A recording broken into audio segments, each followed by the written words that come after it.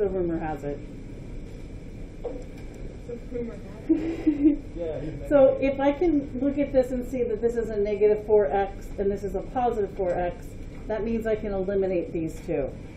Because remember what we're going to do is we're going to take and draw a line under this and treat the like terms like addition problems. We have a negative 2y and a positive 8y, so what's that going to leave us with? 6y. And then on the right side of the equation, we have negative 12 and negative 24. It's going to give us negative 36. So 6y is equal to negative 36. What can we do next? Divide by 6. Y is going to then be equal to negative 6. Why does elimination work? Why does elimination work? Because what we're doing here is we're saying we're going to get rid of one of the terms and solve for the other. When we eliminate the x term, that lets us solve for y. When we're doing substitution, we're doing the same thing but in a different way.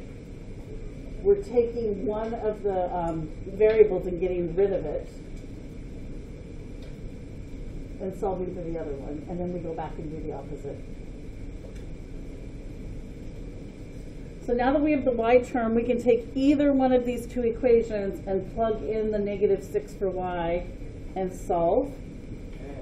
I'm going to use the second equation because I prefer working with positives.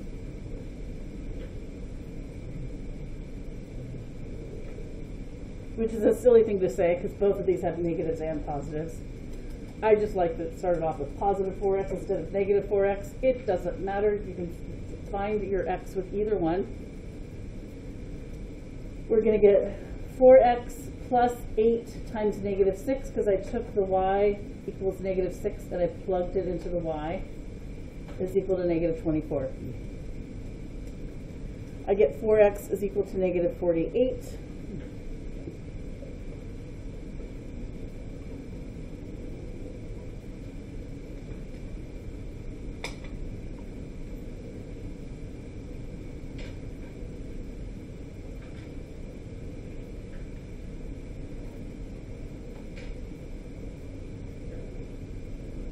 X equals 6.